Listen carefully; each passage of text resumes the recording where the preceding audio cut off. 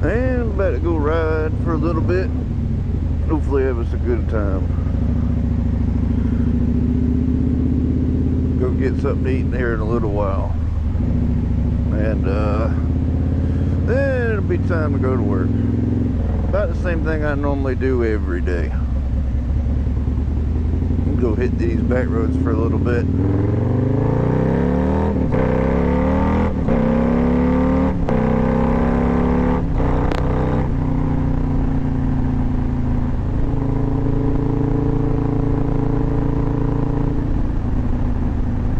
Yeah, we back on my bike today, so it's been a while. I haven't really, I rode a good bit over the weekend. It's now, what, Tuesday. I didn't ride yesterday. So I'm just kind of chilling right now.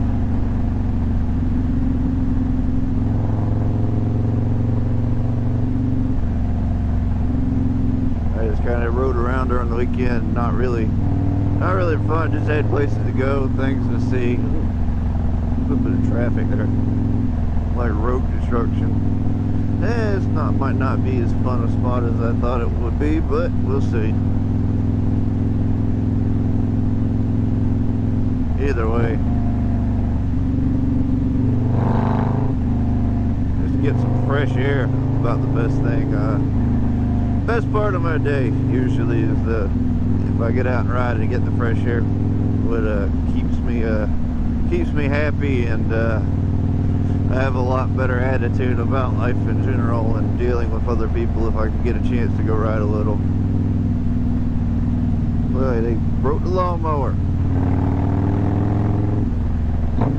Yeah, that reminds me of a funny story. When I was a kid growing up, we had to mow the grass, and we got paid $20.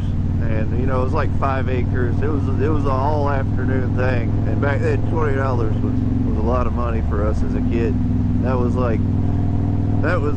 You could buy about whatever you wanted for 20 bucks back then. At least anything you wanted as a kid, and $20 is a lot of money. Now, the catch was, if we broke anything on the mower, it got knocked down to $10. If we broke 2 things on the mower, we didn't get paid. So, needless to say, I broke a lot of things for that to get put into effect. And after that, I slowed down riding, cutting grass. Before it was wide open as fast as you could go, maximum efficiency. The faster you mowed the grass, the more dollars per hour you made. It usually took 2 to 3 hours. You know, as I got older, I got it cut down to like maybe 1.5. But yeah, it was fun. We used to have a old Cub Cadet garden tractor, and then eventually that wore out, and then we got like a newer Cub Cadet garden tractor, and that one was even slower than the old one. And then we got a Hustler zero turn, and you can cut some grass on a zero turn, let me tell you. You can definitely cut some grass.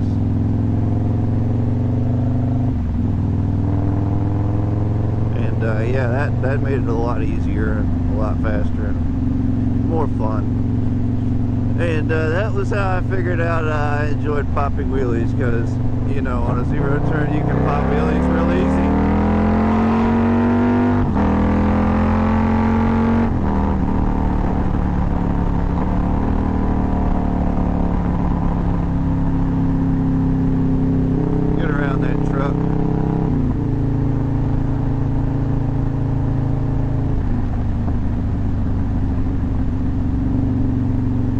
Got the mail carrier.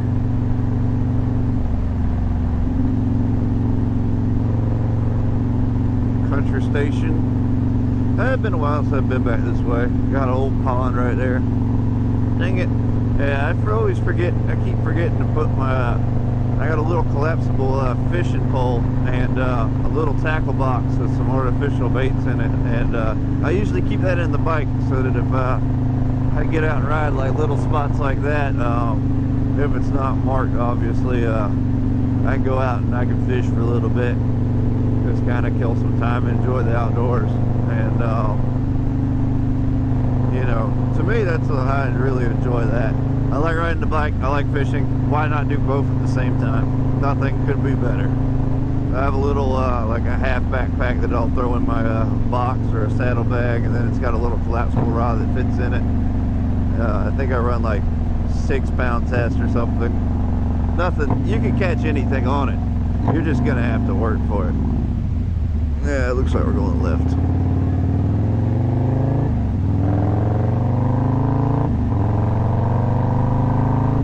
I think we'll end up in Bailey or somewhere down there. Who knows? I don't know. Nobody knows. That's the best part. Shipping containers stacked up. Fire department, Green Hornet. That's a cool name. I think they had a movie called that somewhere, but who knows?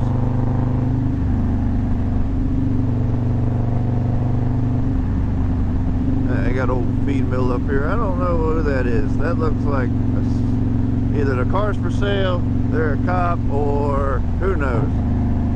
Old dam out there. I've never actually gone fishing down there. I need to go fishing down here. Glover Milling, yeah, for sale. Yeah, I used to buy feed from them for the cows, sheep, goats, stuff like that. We had a lot of critters growing up on the farm, and always a challenge to find the cheapest way to feed them. And Glover Milling, they make some pretty good feed. Use them to grow some pretty nice cows. The only thing I didn't like is it was in like a giant 100-pound burlap sack, and I didn't weigh any more than like 130 or whatever, so it was a little rough lugging them around and trying to feed cows with them. That was it was challenging as a kid. You know, scrawny high school kid. I wasn't very I didn't have a lot of weight. I'm like 200 pounds now, and I definitely enjoy being a lot bulkier than that. I can actually like move stuff around, and just work in general is a lot easier with that extra weight. I'm like a little bit fat, but I'm not like out of shape. I'm like, if I go to the gym for a couple months, I'll be back in really good shape, and it's something I really need to work on. It's just my work schedule, and the way everything's set up is not really been concurrent to help with that. And like I said, I lost my gym card for a while, and then now I got it, and I just don't go because I like going after work, and it's getting cold as shit, and let me think, and I don't have my gym clothes a lot of times. I packed a bag, and then I washed them, and then now I gotta find it all again, put it all right together, because they don't like you going to the gym in like long pants and stuff. You know, I try to generally follow gym rules and stuff like that. It's a good idea.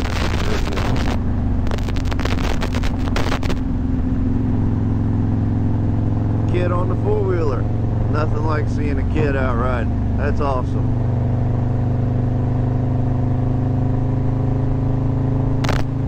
Always wave to the kids that are out riding. You know, they're the next generation. When I'm like 50 or 60, they'll be my age. They'll be really cool. You know, that might have made a big maybe not, who knows, but I love seeing kids. Especially kids riding. Like, when I was growing up, that was the highlight of my like week, was getting out riding a four-wheeler. And you know, that's a great way to grow up. This is how I grew up, and I'm not gonna say I turned out alright, but I didn't do too bad.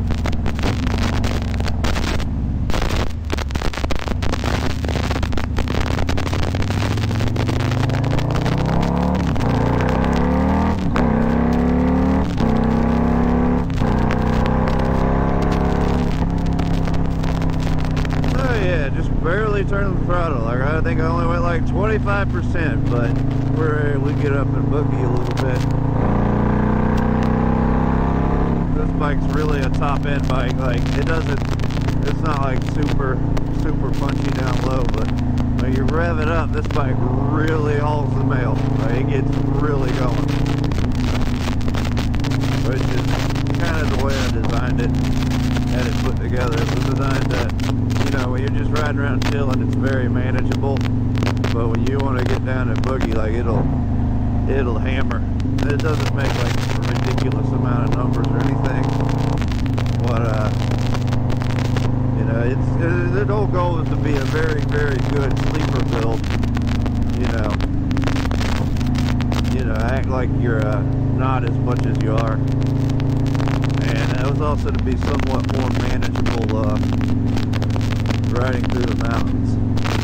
I didn't really necessarily want like 160, 180 horsepower on something that I'm having to speed up and break down. Like, it's kind of a fine line. I mean, as it is, this thing basically is a 600cc Super Sport, but on a touring frame. The performance is, you're not as quick turning or whatever, but the acceleration, the speed, and the power, it just has a ton more torque than a 600. Like I said, this bike will go up to about 150, give or take a little bit. You know, it depends on the gearing and weather conditions and a few other factors like that. But I mean, it'll get to 130, 140 quick, and then like I said, you can ease it over to 150, which is about as fast as I really want to go on the chassis the way it's set up now. And even then, I'm not really a giant fan of going that fast on it. I said, you get to about 120, you're like questioning your decision making. Not because it's not stable or safe, it's just like, do I really need to be doing this? Probably not. Well, like, I'm really chilling today. Ooh, little tiny pond. That'd be fun to fish. Now there's a really nice pond to be trying to fish. Doesn't seem to be marked either, so if you take care of the place and don't trash it, they might let you come back, or worst case they'll just say, please don't come back. And I'll respect that. I'm not somebody that's like, if you get told not to go there, I'm just obviously not coming back. I'm not going to be a dickhead about it. Say, oh, I'm sorry, I just wanted to fish for a bit. It wasn't marked. We didn't know. We'll leave. Or you can ask somebody, talk to somebody, do you mind if we fish here for the day? And then, or can I get your contact information and ask? You know, just being polite when someone approaches you.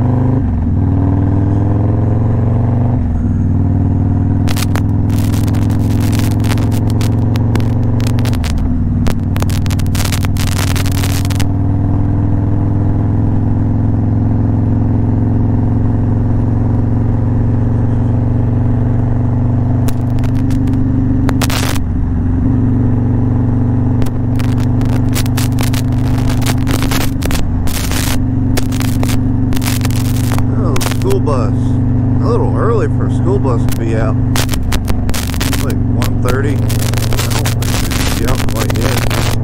And again, you never know.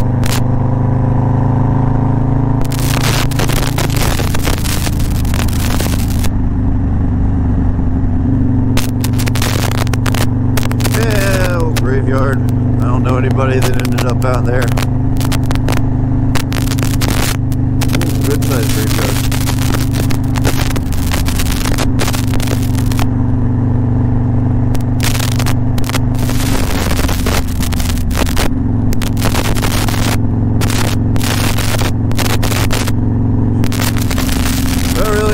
Get on the interstate, which means I will not.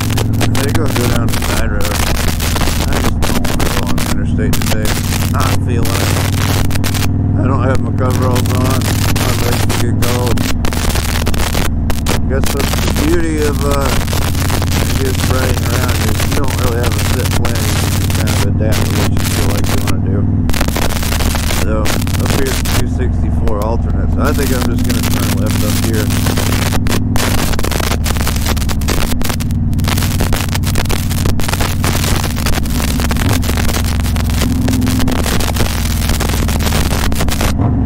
That's still a Hardee's. A road closed. Big old can open bridge. That bridge has tore up a lot of box trucks like the one in front of us. People can't read or don't think. There's been quite a few, more than quite a few things happen. It's one of the two bridges on around the surrounding counties that generally destroys trucks. like I said, if you're a little bit high, you better be going around, because it has a long list of victims that were not paying attention. If you don't know your height, you better just detour around. But a lot of people, especially coming from the other direction, yeah, they don't realize it till it's too late. Going that way, it's not as bad. You can kind of see it, but the looks are deceiving.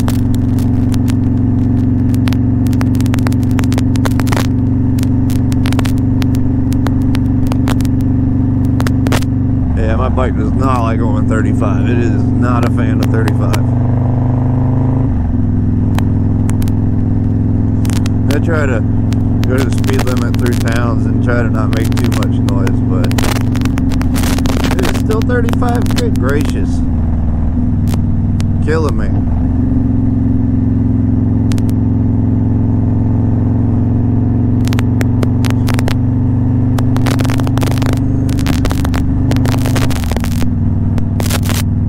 $45. 45 is doable. That seems reasonable. But yeah,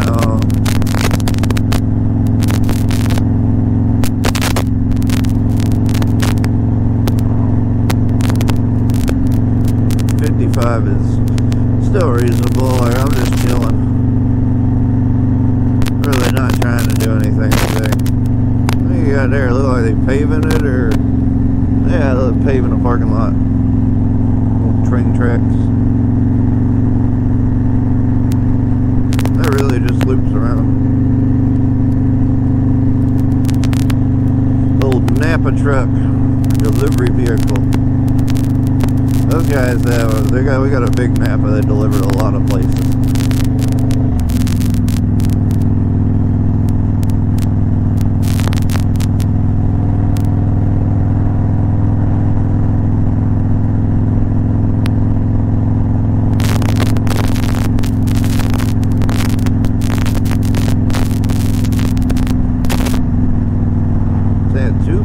That's new. Yeah, a lot of these, I have a lot of places. This is like the first time I've been riding through these years. So I started to notice a lot of things that have changed, or I didn't notice the first time. Looked like a used car lot in front of that mobile home. Got all kinds of stuff out in the front.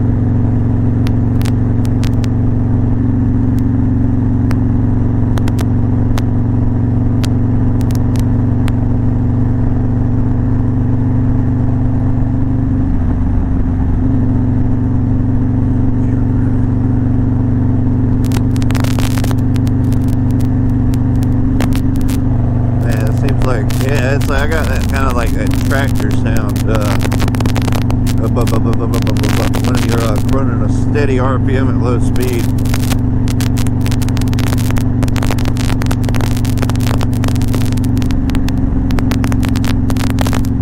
A lot of people like that. I don't know why, but just the pitch and like the sound of this exhaust, I'm just not really.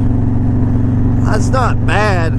But it doesn't, it's like got that middle tone where it's not deep, it's not high. It's just got a really kind of like mellow middle tone, like a mid-range sound. I don't know. I'm not trying to change that or anything, because it was cheap. I paid, I think, like maybe $750 for it, maybe $800, but it was definitely not an expensive exhaust.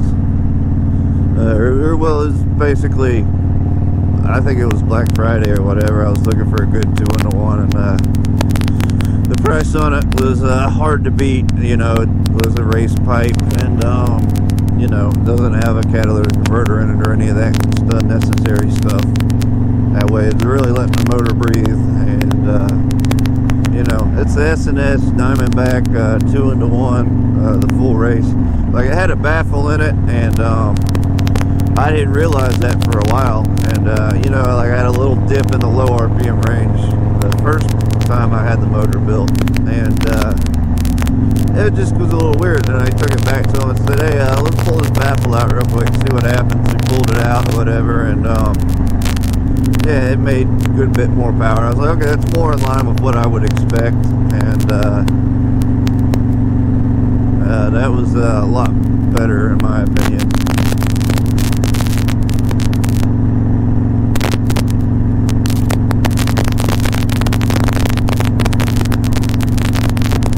Ooh, boy, ooh, yawning.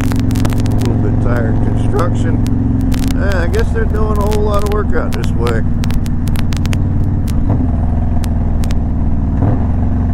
Canalwood, North Carolina chip. A big old scooper.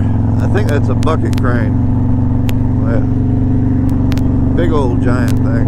It was still working last time I seen it. So I'm assuming it's still in service, but you never know. At least you never know around here. Do we go through town? I believe so. Points East. I think that's a little veterinarian clinic. It's fairly new. I've noticed it's been around a little while. A little chilly. What do you say? We might just go through an old Chick-fil-A drive-through. That might be the move.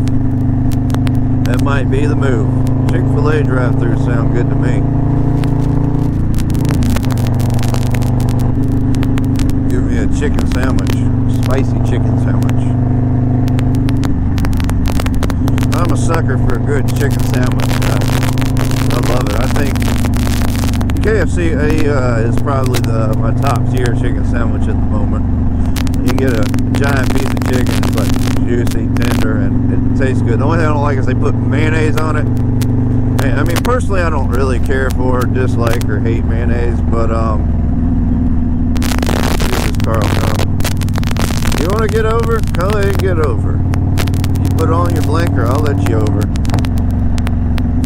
I'm not in a rush today. Not at all. Straight chilling.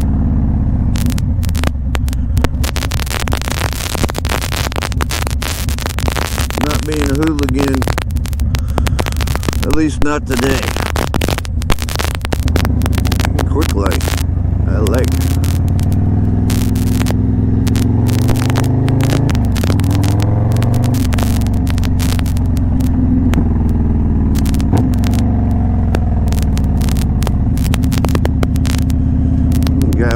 Dog. This seems to be a fairly popular rest stop. They got charging stations. They got everything. Electric cars, at least around here, are somewhat practical. Not what I would consider like perfectly practical. They're at least somewhat practical. See if we can sneak in here. Yeah.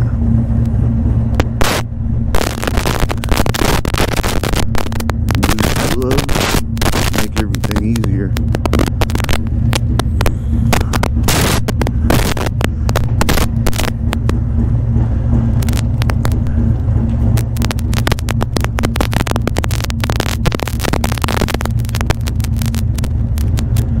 I don't see a lot of bikes that are drive-through, but I'm one of like the few that'll do it. I'm sure other people do, but most people don't.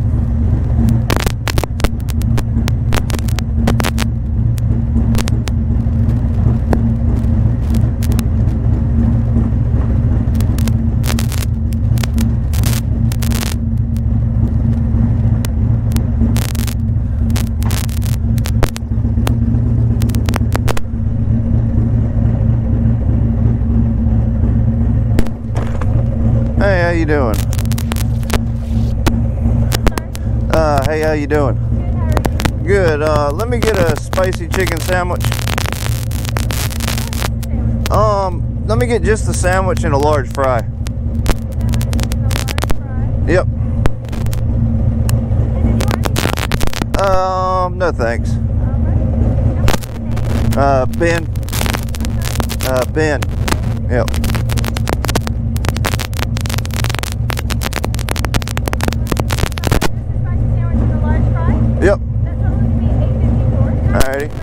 Yep.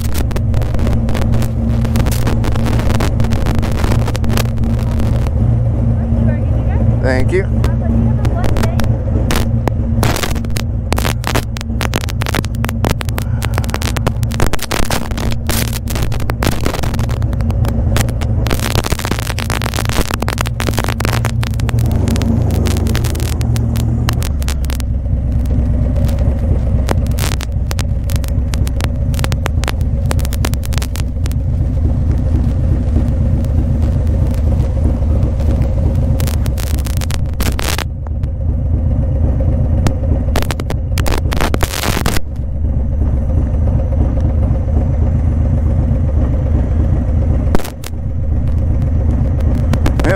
That's kind of how you go through drive-through on the bike. Not really any different than a car. You just have to have your plan set up for getting your money and obviously getting the food and storage. Like I used to go through it on a sport bike all the time. I just shove it, open up my jacket, and just shove it right down the front of the jacket, and it kept my food warm at least on the way to work, and that worked out pretty well for me. Not something I would necessarily recommend, but definitely was a viable option, because other than that you had to get off, take the seat off, maybe stick under the seat. Some bikes don't have storage under the seat, and it was just a fiasco. Like I really like having the bagger to where I got under the seat storage. Like it makes it so much nicer. Well, not under the seat, but I got saddlebags. I got a box on the back if I really need a lot more storage. It was just so much more practical. It's like I got these little pockets here and pockets there that you can put little stuff like you know, it's like if I go on a big road trip, like I'll get a prepaid card and just stick the prepaid card there, use that for gas and food and all that stuff, which is a good habit. Or like I'll put money on my Cash App card and use it like that.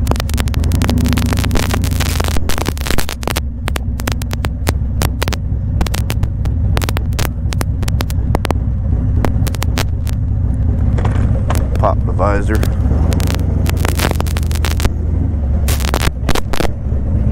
Hold up. Yep. Appreciate it. Thank you.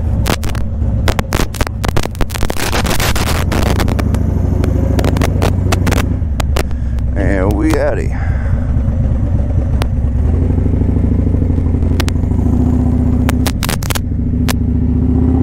And we got a green light.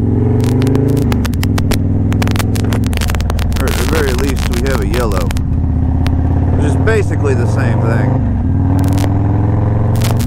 And that's how you get in and out of the drive-through.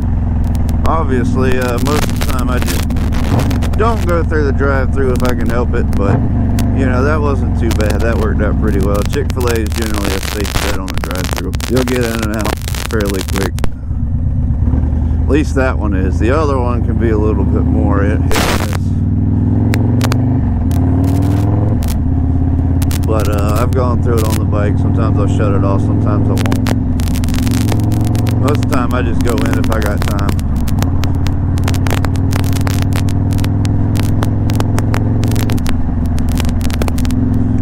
But sometimes like you just don't want to stop, don't want to take the time to take all your gear off, go in, put it all back on. I said if I go in, it probably takes me 10-15 minutes at least.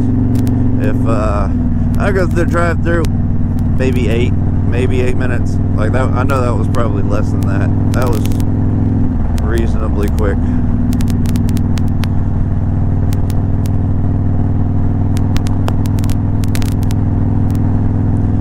And we're gonna ride through town and be on out of here.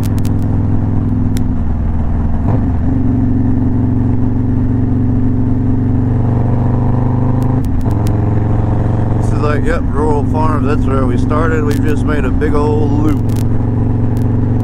It seemed to do that quite a bit. Making a loop's a decent way to kill some time and not really go anywhere, but enjoy it.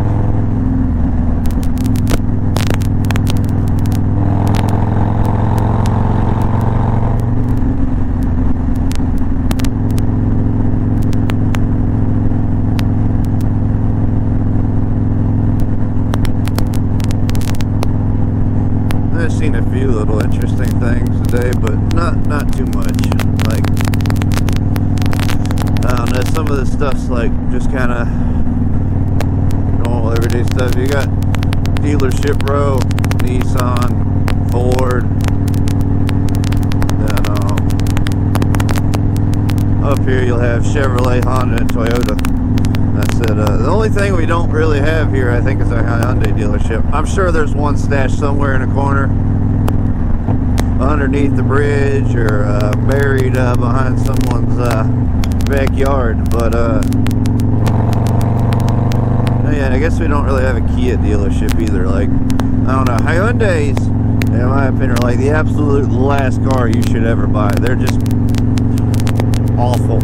They look good on the inside, the interior's up to date, but the actual like working parts of the car are just god awful. Like, the engines blow up all the time. They have a great warranty, and you absolutely need to warranty it. If it goes out, you need to punt that car as far as you can, because you're about to have a catastrophic failure as soon as it's out of warranty. At least that's been my experience of the people that I know that have purchased them. And you know, they're just not made to the standard that the American cars are. Not that American cars are much better. I think American cars in general are just cheap piles of shit. But at least they have like decent motors, decent transmissions. And of course, being an American car, you generally get good aftermarket. We like modifying our vehicles. Stock vehicles suck. At least that's most of our opinions. Some people would disagree, and they could suck it. But yeah, and then the Japanese vehicles are just much better quality control, with the exception of like maybe Nissan. Nissans are, I hate Nissans. They're piles of annoying, awkward to work on. Everything is not well thought out. And if you ever try to change a Nissan or an alternator on a Nissan, they go out every couple years. And in general, they just kind of like, they're just not made very well, or the electrical system's designed poorly. Either way, they go through alternators, and they're in a really bad spot to change. Like, I looked at one the other day, and yeah, I looked at it. It's a 3.5 liter V6 Maxima, or Altima, and it's just in a terrible location. Like, you got to remove the radiator, the coolant bottle, drain all that stuff out. It's not like where it should be. It should be up top where you can just bolt it out and bolt a new one on. Stuff that can fail, or you know, is something that's a normal replacement, needs to be quick and easy access. You should be able to fix it in front of the auto parts store, not spend hours tearing the car apart to put it back in. I understand there's like space constraints and stuff, but you could do better. Like, there are ways to mount stuff where it's not a pain in the ass to do your normal maintenance. I looked at it and I was like, yeah, I'm not changing this. You're gonna need to take it to somebody that's got way more time than me. You know, the 2.5 Altima, like that one, the alternator's right there at the top, and it's either at the top or at the bottom in the front. You can get to it without too much fandangling, and it's not that bad. But the V6 is awful. I mean, the motors are fairly decent, like they seem to last, and they got a lot of potential, but the actual accessory location on the side is just terrible.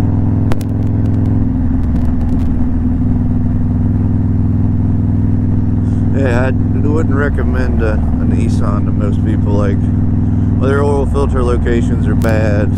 There's just a lot of things that make it not a good car,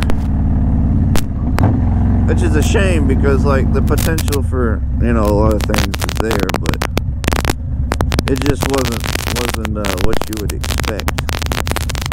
You buy a car, you want it to be reliable, and you want the servicing to be fairly easy.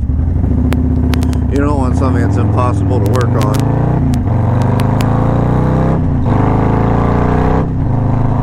We just walked away from those guys. I felt like I was not going anywhere.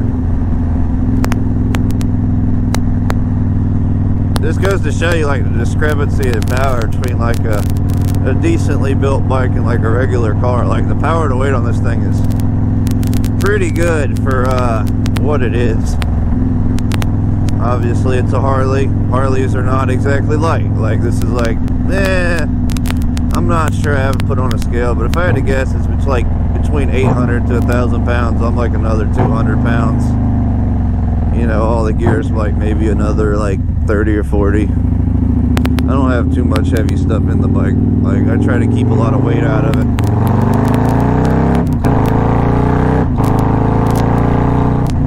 Clutchless acceleration.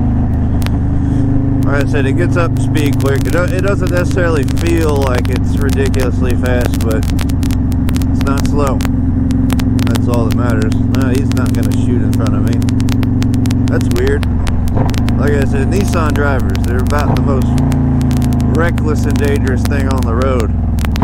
The embodiment of reckless driving is a Nissan Altima with a missing front bumper. Or at least that's my idea.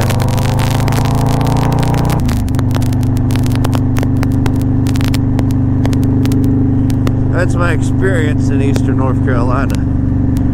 You see a Nissan with a missing bumper, you just kind of like get out of the way and let them go about their business, because obviously I don't want no parts of that. Pallet truck or 18-wheeler.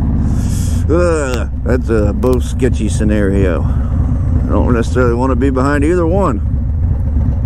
Take the pallet truck. I'm hoping he probably will drive like he's got some sense. Maybe he'll turn or whatever. Pallets are a big business. Oh God, another Nissan. They're everywhere. It's almost like the bad cheap cars. Like I don't get the appeal, but somebody does. And somebody is not me.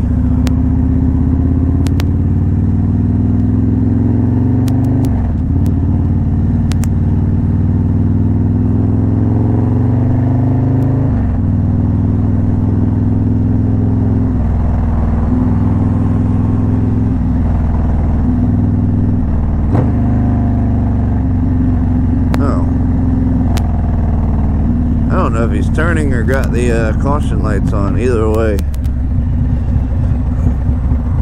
I thought he was gonna turn. Maybe not. Maybe he'll turn.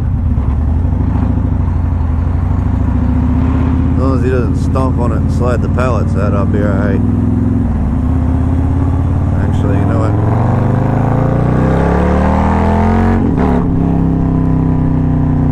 Let's go ahead and get around him.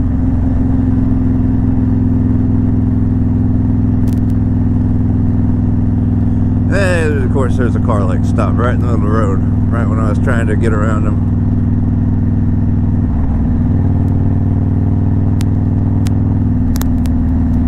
That's a dangerous situation. You gotta have a little sense. There's some places you just don't want to be. That's one of them. I don't really want to be behind a guy with pallets in the truck. That could be a disastrous occurrence if one slides out. I think I could probably hit it and I might stay up, but why take the risk if you can avoid it? 10 out of 10, would not recommend. Swamp for sale. It seems to be a common thing around here. I've looked at a lot of swamp land. I've been wanting to buy some property. And yeah, none of it seems to be like super nice or attractive or you can build on it. You just gotta, it seems to be a mess, but it's the only cheap land really worth it around here. And everybody knows I'm cheap. Like I don't spend a lot of money on stuff other than motorcycles, and I'll spend money on my girlfriend, and that's about it. Everything else, cheap. Well, I'll buy expensive tools when I need them. That falls under the category of like work expense.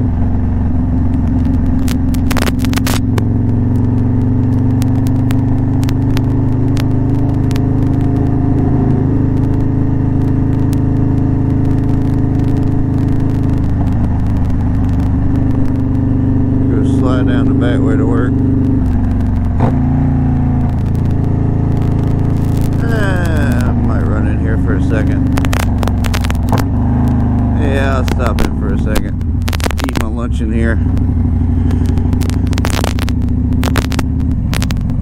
then slide over to work. I got a couple minutes. I can do some bullshit at the dealer, metric dealer, but they do have Harley, so you know that's always a positive thing. I'm not huge on the brand, but it is what it is. Until next time.